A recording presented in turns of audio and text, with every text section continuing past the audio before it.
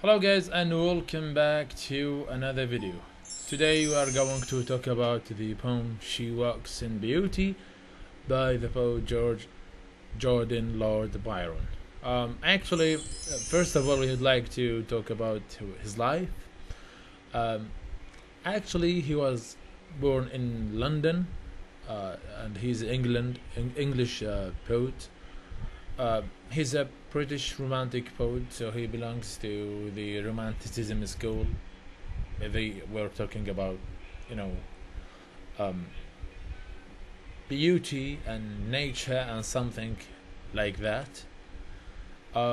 So I will talk about something related to the poem. Actually,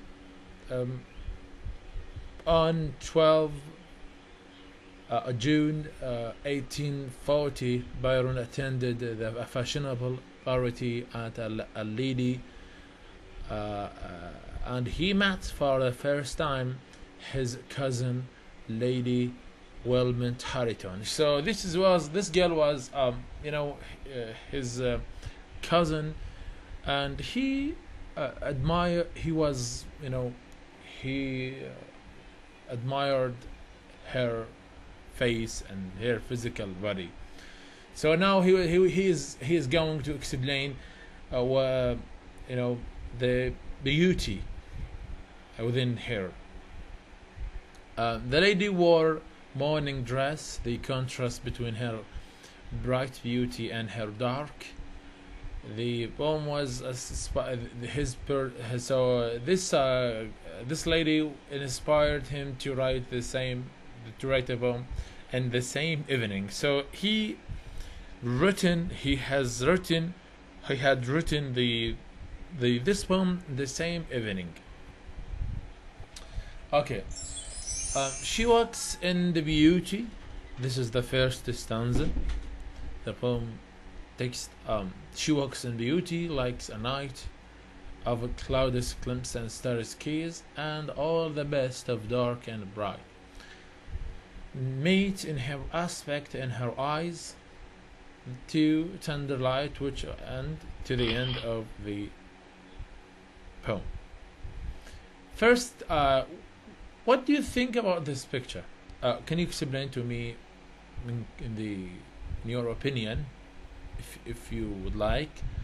Do you think it's a beautiful image? Do you think it's beautiful sight? According to me, I think it's very beautiful because there is nice weather. There is a nice moon, and it's a beautiful sight in night because there is moon and there is night. So I think it is very important. It's very beautiful sight. We will discover why I put this picture, because there is something related to the poem. So the summary of the first stanza: the lady was walking beautifully. She was wearing a black dress. So she was wearing a black dress like the night when the sky was clear. So there is a clear sky, and there is a beautiful stars. Those stars are very shining. They are very beautiful. So the stars might be the jewels. So she has beautiful, jewels in her dress, and they are shining like a black in her black dress, like the night. If we go back to the picture, we will find that this moon, and they are very beautiful thing, because night and moon and white moon. Actually, darkness and light is an wonderful meet on the side, and her eyes that shine like stars or like jewels.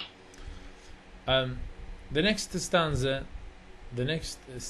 one showed the more, and this poem to the end of the next stanza. We will see the summary of the second stanza.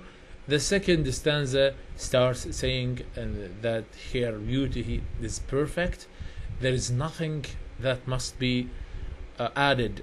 Nothing must be added or to make it not, she needs nothing because she is already beautiful, as long he said.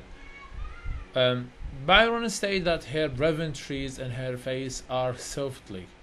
Byron expressed that her thoughts are scarce, pure, sweet, and it's normal if we think her thoughts are in relation with her beauty.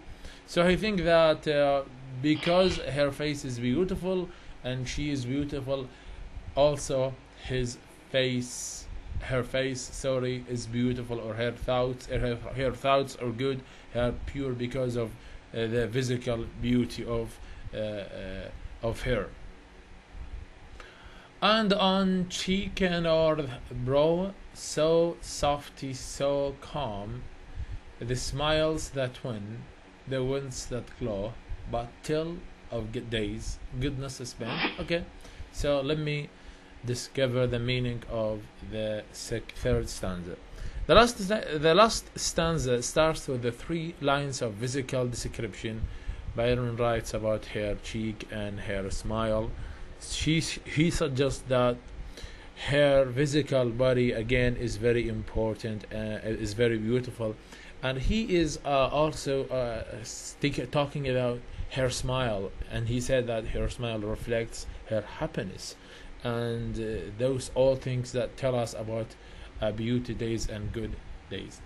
Actually, also her mind is at peace with all, and her heart is a plenty of innocent love. And in this sense, Byron is explaining that she is beautiful to herself, inner. This is again the theme of the woman's physical beauty is a reflection of her inner beauty. So he said that because of all these things, because of her face and something like that, he said, or he is talking about that her face is also beautiful, and even her physical beauty is reflected. It means that she is beautiful as well. She has inner beauty. Okay, what do you think about that? Do you think it's if you were beautiful, it means that you have the inner beauty? I don't think so. I don't think so about me. Okay. So we will see that the figure of speech. We have the simile in the first line. She walks in beauty like night. So as long as I have like, it's beautiful. Also we have personification, because he described her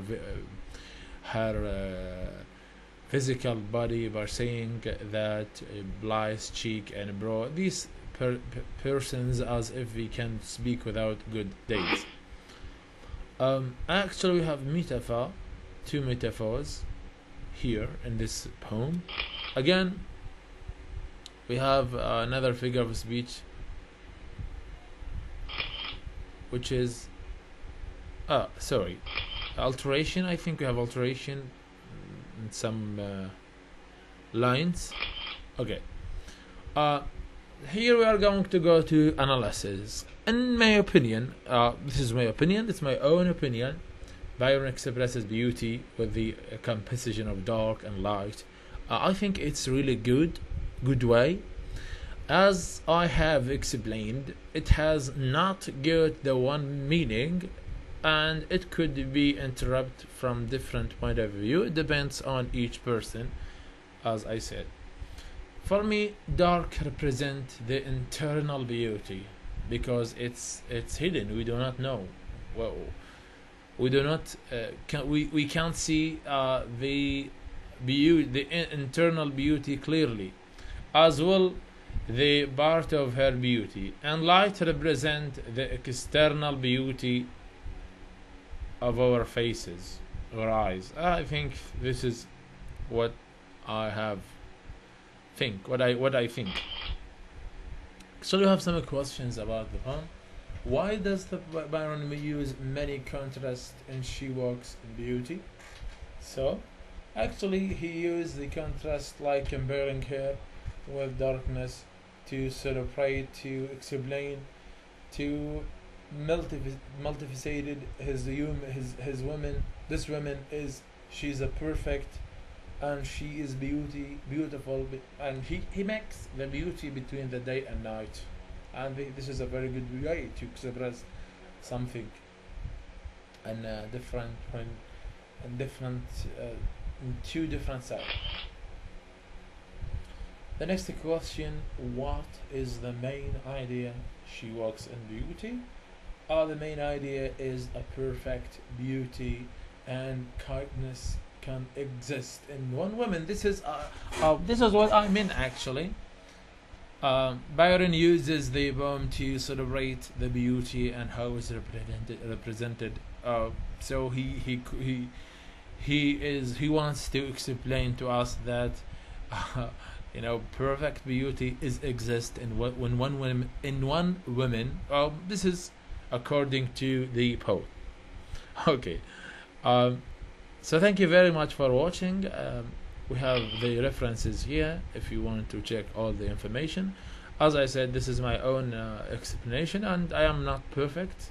I don't have the perfection like the poet is trying to say that she has a perfect beauty. I don't have perfect explanation. Thank you very much for watching, and I hope to enjoy our video. Thank you very much. See you in next video.